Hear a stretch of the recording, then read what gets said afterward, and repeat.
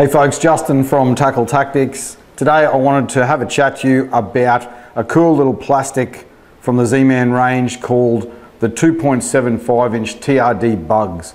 So the BugZ is a creature bait, and for me, I love creature baits. Things like the 3 inch TRD hogs and this little bloke here, and also those small crustaceans like the 2 inch crusties and the 2.5 inch TRD craws. They're just awesome little presentations for when the bite's tough, and especially when there's not a lot of run or you're fishing a bit slower, fishing shallow water, where you really want to slow down that retrieve and attract the fish's attention when that bite is a little bit tough to get. So the 2.75 inch TRD BugZ, what is it? It's a creature bait. So a creature bait means it's basically designed to represent a creature, be it a terrestrial creature that's ended up in the water or an aquatic creature. And you can see there it's got plenty of moving parts on there. It's also got ribbing on that plastic to give extra vibration to water movement as well.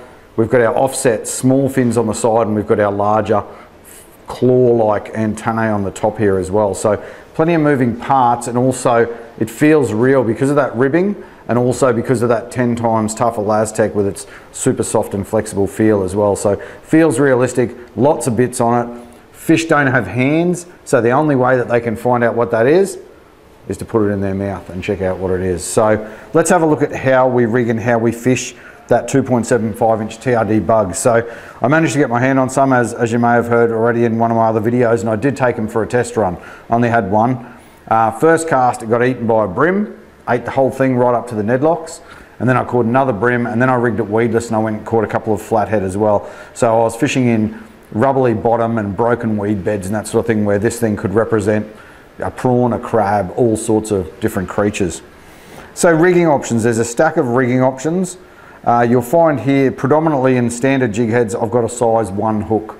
So you can rig it on a size 2, you can rig it on a size 1, you might even squeeze a 1/0 in it, but for me it rigs beautifully on a size 1 hook. So what are our options? We've got our hidden weight system jig heads. So a hidden weight system jig head, that weight is concealed inside the plastic. It's built onto the shank of the hook. So the great thing about the hidden weight system jig head is that weight is hidden. So it looks extremely natural, feels extremely natural. The only thing really poking out of the plastic is the hook. So looks natural to the fish. When they attack that, the hook is pretty much the only thing they're going to bump into there, and hopefully you pin them in the lip or you get them in the mouth, and away you go. So that hidden weight system jig head, it allows us to skip cast this plastic really well up into structure and under pontoons and all that sort of thing. And it also allows us to hold that plastic up in the water column, because we can go right down to tiny weights, 1/40th, 1/28th of an ounce in these hidden weight system jig heads. We can keep that plastic up where the fish are if they're up feeding onto pontoons, or they're up feeding around jetties or rock walls or wherever it might be.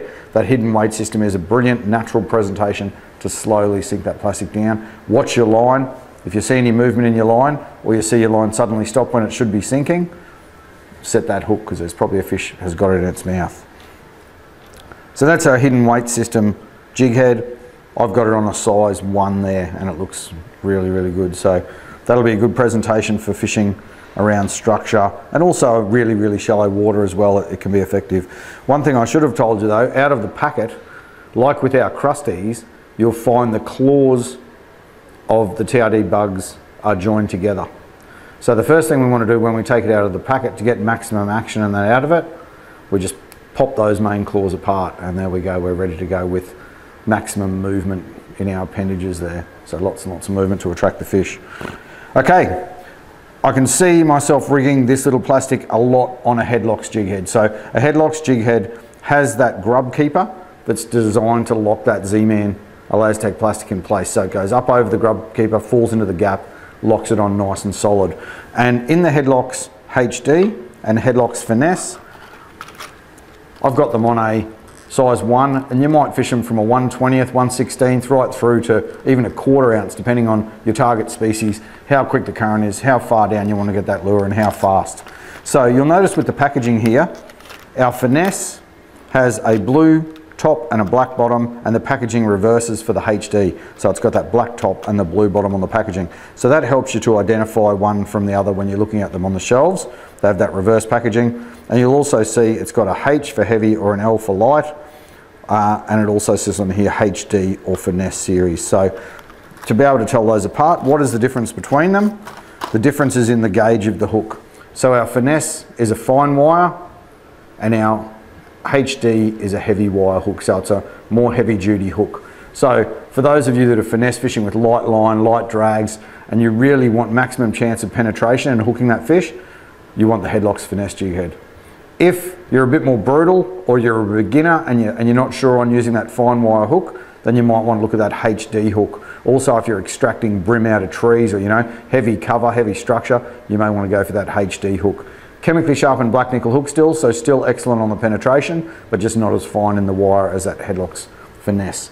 So they're going to look beautiful on those, and being buoyant, of course, when they're on the bottom, they're standing up and moving with the water movement to attract fish and trigger strikes as well. So we'll be rigging them a lot on that Headlock's finesse and that Headlock's HD. One of my favourite ways to fish them is how I fish the TRD crawls as well, which is on the Ned locks. So that Ned rig is super effective. When you're fishing shallow water, you're fishing little broken weedy pockets, you're fishing nice and slow, there's no run, the bite's tough, change it to a Ned rig and see how you go. So again, we can go with like a bright orange, like our orange Ned locks here, with our greasy prawn colour. And again, we've got that yabby presentation like we have with our TRD crawls as well. So that BugZ will be brilliant across the yabby beds, rigged greasy prawn with an orange head. And then, you know, we may want to go a bit more natural on that bright orange head, team up a black head with something like a mud bug colour. You've got that nice fleck, you've got that darker colour, and that's going to be a brilliant crab imitation to fish around where crabs live, rock walls, broken rubble beds and that sort of thing. That's going to be a great crab imitation, very natural looking presentation. So again, with that Ned rig, that mushroom style head, it allows the plastic to hinge up even quicker.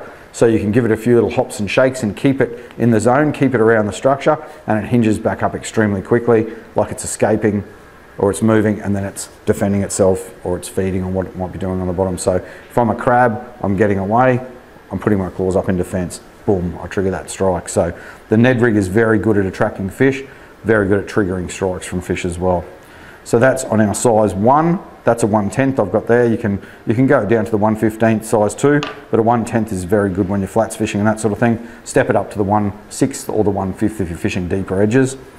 Then if you want eyes, you know, that's probably some of the main ways I'll rig it standard, but for those that like their demons painted heads, we've now got our TRD BugZ with eyeballs on here as well, on our jig head, and that'll be effective around the estuaries and fresh water. And then you can even add a bit of flash and vibration if you want to. You could put that TRD BugZ on a little Revlox as well. So you've got that flash and vibration of the blade, and you've got all that movement of those legs and things as well. So you can shake it, you can wind it for a bit, get some flash, let it hit the bottom, shake it around. So don't be restricted by standard rigging. You can think out of the box a bit and have a play with this little TRD BugZ as well, because it is a nice bite-sized profile for fish to feed on. Another way that I rig it a lot is weedless rigged. So it rigs really well on a finesse chin locks in a size 2. So you could probably sneak up to a size 1, but a size 2 fits in there beautifully. And being a buoyant plastic, you could fish this on the surface, shake it around, flick it up under branches and shake it around for bass, you know, flick it into those weeds and lilies, work it around structure where the fish will be holding, waiting to ambush prey. And this could be something that's fallen into the water, or it could be something aquatic that's swimming around in there. Shake it, you've got a lot of movement in there on the surface, wolf, attract that fish.